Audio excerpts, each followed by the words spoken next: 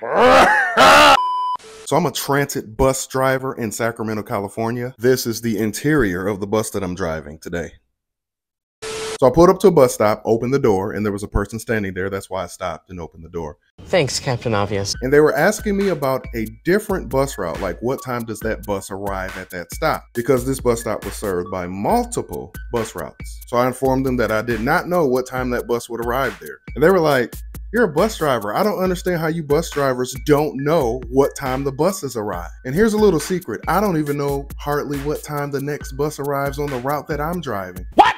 Because we don't memorize all of that stuff. We don't take home all of the bus schedules and memorize them. There are some timetables that we may memorize, and there's probably a few bus drivers that somehow have every single schedule memorized. But keep in mind, some transit systems can have hundreds of bus routes. Here in Sacramento, this isn't even a big city, and I think we have like 60 or 70 bus routes.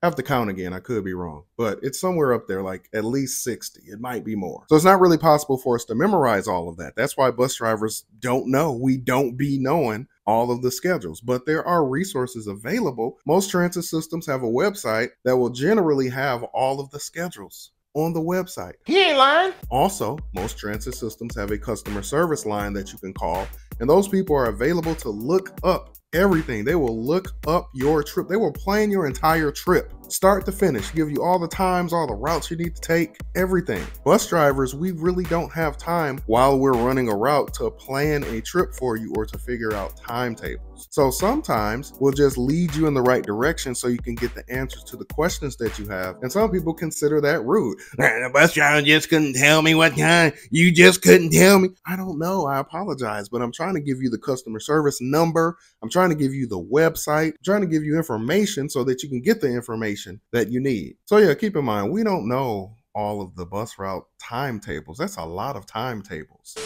This is one bus schedule right here in Sacramento. Let me flip it over. This is the other side.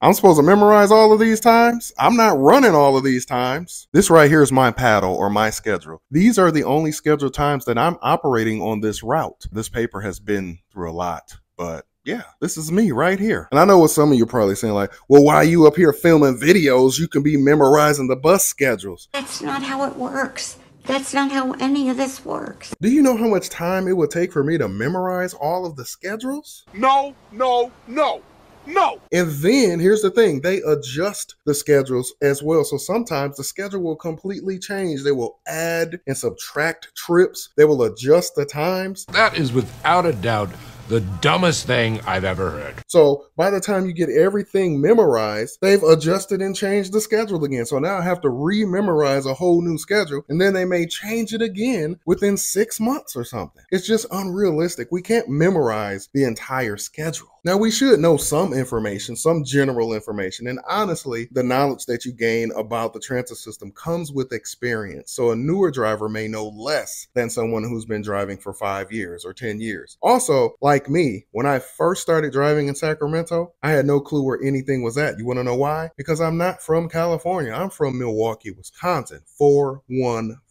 So I moved out to Sacramento driving a city bus in a city that I had no clue about. It was a little bit scary. And when people would ask me questions, I didn't know. Now I know. Now I have the answers to most people's questions, or I can at least point them in the right direction. But I'm just saying, lots of awesome resources that you can use instead of getting upset at the driver. There's nothing wrong with you asking the driver the question. No driver should get upset at you because you asked them a question. It's just a little bit frustrating when people get upset because we don't have the answer to all of the questions, you know? That's all I'm saying. That's all. Let's just be friends and work together, okay? Yeah. Get some help.